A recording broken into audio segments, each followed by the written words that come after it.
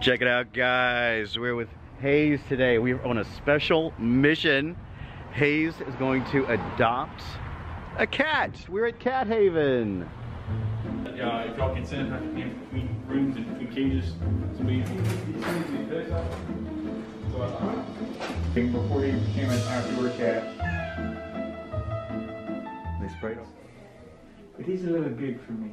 Yeah, he's a chunker. I want to get a kitten that can toilet train. Oh, so they're all litter box trained, but you mean like, oh wow. Yeah, use a toilet. Have you ever toilet trained a cat? I have not. So I heard that cats can steal a baby's breath. I've never heard that. Never once have heard that.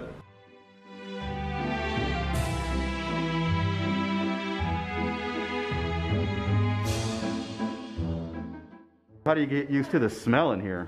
Well, I had coronavirus, so that's pretty much all but gone. It's very reduced, so I don't smell it. So this is the perfect job for you then, right? Can cats share the coronavirus? Like if a person with coronavirus touches a cat and the other person touches the cat, will the coronavirus germs be on that cat? I do not believe so, and honestly, it would be, coronavirus is a very rare exception in that it was a traffic jump, but it's like they have like them having a cold. If they have a cold, you're not going to get the cold. It's two different. It doesn't transmute from species not to my species. knowledge. I've heard some isolated cases of it with more or less with big animals, with tigers and such, but not to my knowledge. I've never heard anything major about that. And I feel like as many cases that we've had, unfortunately, you would have heard something by now.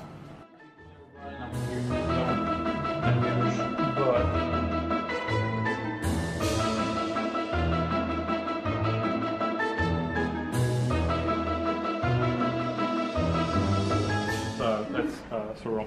How can you tell the difference? See in the light, it looks kind of brownish. Mm-hmm. The other one.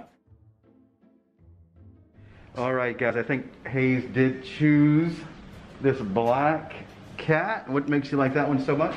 Because he's passive. He's very. He's like you. He's not passive. very. Yeah. He looks like he'd make a good house cat. Wouldn't Cool. tear up the place.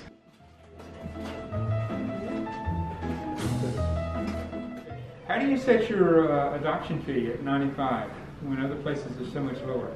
So the reason being is that they are, because of all the testing and all the treatment that goes with them, so they get spayed and neutered, they get the rabies shot, they get any kind of medication they need, they get tested, the 411, the FOCEL, to make sure that they don't have anything. And it's also, part of it is because we are a non-profit, so this helps keep the center running and getting all the meds. Meds are not cheap by any means. Especially with the meds we've got everything from antibacterials to antifungals to antivirals. And we also say that your cat does get sick. I say the first 2 weeks you know she's getting little sniffles. You come to us, we will give your meds to you absolutely free.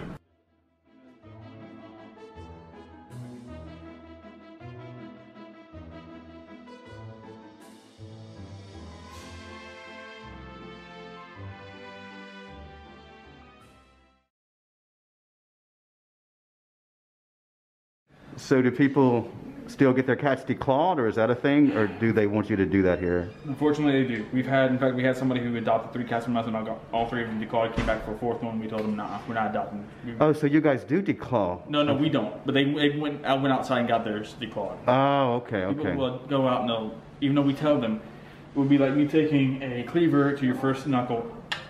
Right. Oh no, I would never agree with that. And what if they get loose in the wild and they then? defend themselves. Mm-hmm. And I will say this also: New York actually made it's a felony to get your cat declawed. They outlawed it completely. Which Oh, well, that's in good. every state. It is animal cruelty by and large.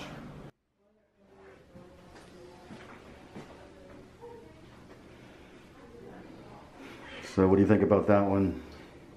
Will she be toilet trained?